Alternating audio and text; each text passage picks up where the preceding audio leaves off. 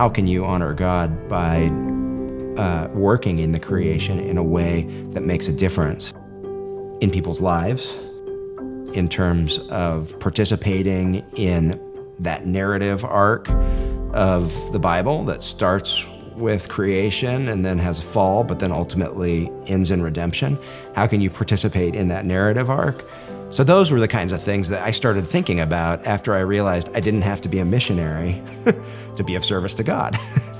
And that, like I said, it was completely liberating for me. And so it was what allowed me to get to the point where a burger restaurant sounded like a really good idea. You know?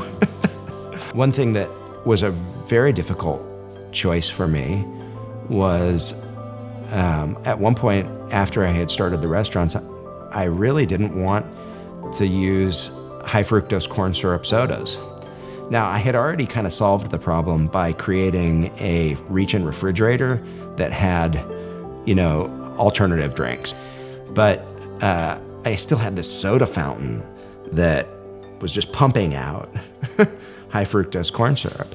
And without profitability, I'm not gonna be able to serve people organic grass-fed burgers because you have to subsidize to a certain extent from the soda machine. You have to subsidize the cost of the beef.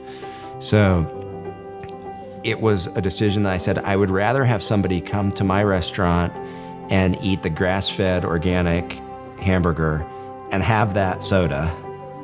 That's better than them going to a competitor and having that soda plus a commodity animal that was sick when they slaughtered it. I had this this balancing act I had to do between recognizing that the world I live in is not perfect, but also taking steps toward what was good and what would be right in God's sight as I read it.